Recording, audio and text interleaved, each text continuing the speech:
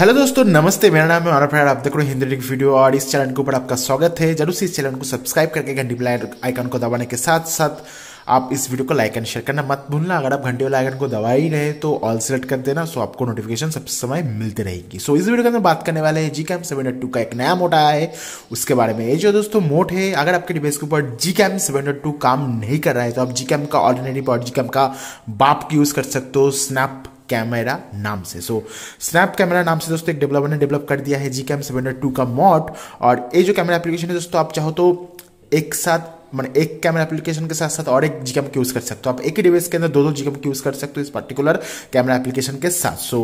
Snap camera जो कि Gcam 7.2 का ऑल्टरनेटिव है वो दोस्तों हमारे पास आ गया है और इस वीडियो के साथ आप जुड़े रहिए, अंत तक इस वीडियो को देखिए। कैमरा एप्लीकेशन को ओपन करते हैं दोस्तों, कुछ इस तरह से आपको यूजर इंटरफेस मिलता है और यहाँ पर आपको बता दे रहा है आपको क्या क्या मिलता है। तो पहले आपको दोस्तों यहाँ पर यूजर इंटरफेस की बात करूँ तो सिंपल यूजर इंटरफेस है दोस्तों, इतना कुछ खास आपको यहाँ पर नहीं मिलता है। और यहाँ पर आपको पोर्ट्रेट मोड मिल जाती है जो कि यहाँ पर काम करती है। एक चीज बताना चाहूंगा, ये जो कैमरा एप्लीकेशन है अभी के लिए दोस्तों बीटा स्टेज के अंदर है, अभी भी स्टेबल नहीं है हुआ है। बहुत सारे ऑप्शन अभी भी ये जो एपीके है इसके अंदर से हटा दिया गया है स्नैप कैमरा से, क्योंकि अभी भी दोस्तों ये जो मोड है इसके ऊपर काम चालू है।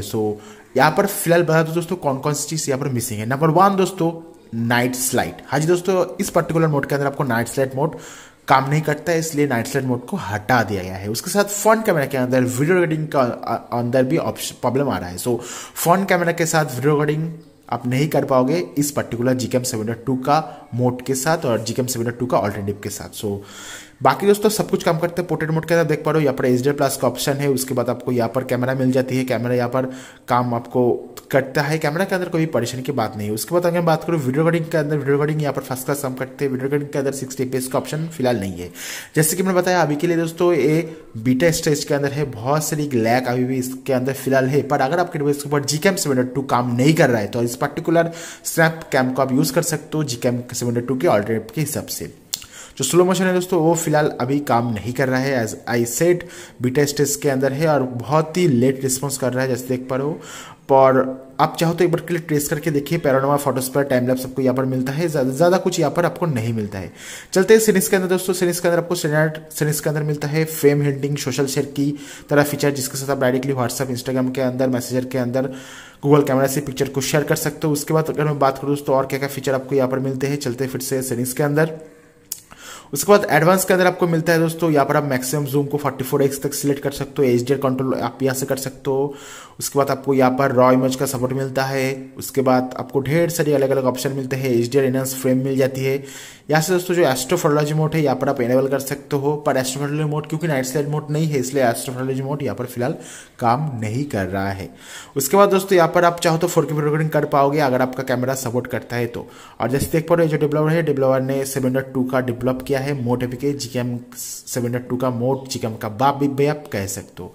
अभी के लिए जो एपीके है बीटा स्टेज के अंदर है, फिर से बता दूं और बहुत सारी चीज इस एपीके के अंदर फिक्स होना बाकी है। फ्रंट कैमरा के अंदर आपको दिक्कत आ सकती है, जैसे देख पा रहे हो आपके सामने पोर्ट्रेट मोड वाली पिक्चर को क्लिक करता हूं। यहाँ पर कुछ इस तरह से काम करती है फ्रंट कैमरा। यहाँ पर पोर्ट्रेट मोड दोस्तों अभी के लिए ऐसे देख पा रहे हो, पोजिंग HDR हो रहा है, ये फ्रंट कैमरा काम कर रहा है पोर्ट्रेट मोड के अंदर। यहाँ पर दोस्तों बहुत सारी चीज इस पर्टिकुलर एपीके के अंदर फिक्स होना अभी बाकी है। मैं आशा करूँ दोस्तों ये वीडियो को पसंद आया होगा। अगर आपको ये वीडियो पसंद आ रहा है तो इस वीडियो को लाइक करना। इस एपीके के बारे में मैं और ज्यादा कवर करने वाला हूँ, आप हमारे चैनल के साथ जुड़े रहिए और मिलते हैं नेक्स्ट वीडियो के अंदर। इस वीडियो को देखने के लिए आपका बहुत बहुत शुक्रिया। आपका दिन शुभ रहे।